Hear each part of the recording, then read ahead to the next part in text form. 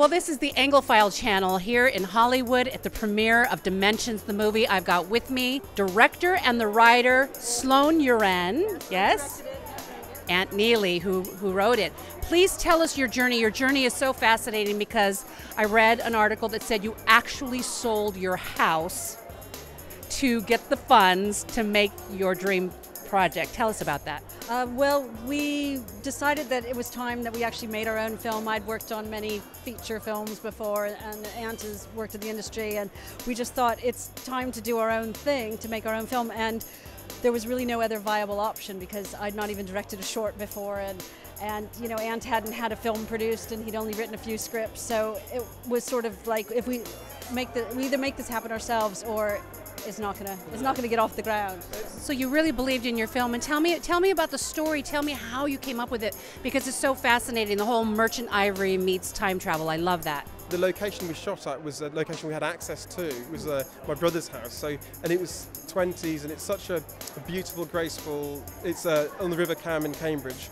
And it's just so, there's something about the atmosphere there, it's just quite amazing. So we went to visit him and we sort of fell in love with that, and I think he was joking. He said, you could shoot a film here.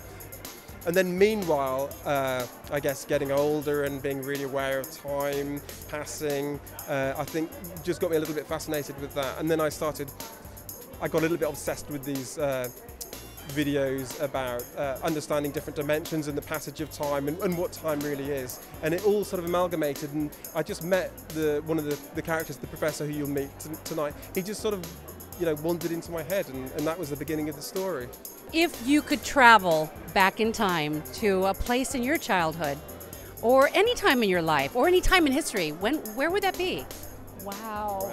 Because I would go back to 1995 Pride and Prejudice, and it would be me dancing with Colin Firth. Okay, but I digress. You must allow me to tell you how ardently I admire and love you. I don't know, I think there's a few places I'd go to. I enjoyed my childhood, but I think I'd probably go back to, yeah, I'd probably go back to school as well, and yeah, see how things might be different. I guess part of me, I would go back to my childhood. Yes, there's definitely moments. We lived for a while in the Middle East and have these amazing memories. And I was about 10 or 11 when we left, but I have some amazing memories of that.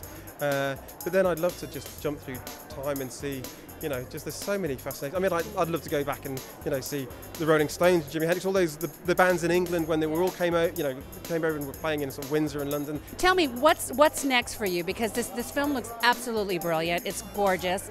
It's right up my alley with the whole merchant ivory and time travel, the two of my favorite things in the world. So what's next for you guys? The trick is now is to make another film, which is always the bit of a magic trick. It's very, very difficult. We have a couple of scripts at the moment, and we've met with some people and we've started to push those forward. So fingers crossed, this will be the first. Do you have to sell a house to do it? We're going to have to sell someone else's house. Yeah, exactly.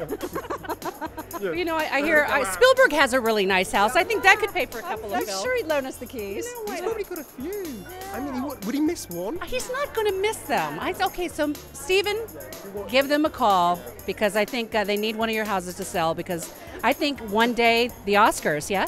It would be nice. It would be fun. It would be good. Yep. Yep. Thank you so much for talking to me. Impromptu. It was lovely. Best of luck to you guys. Thank you. Bye. Bye.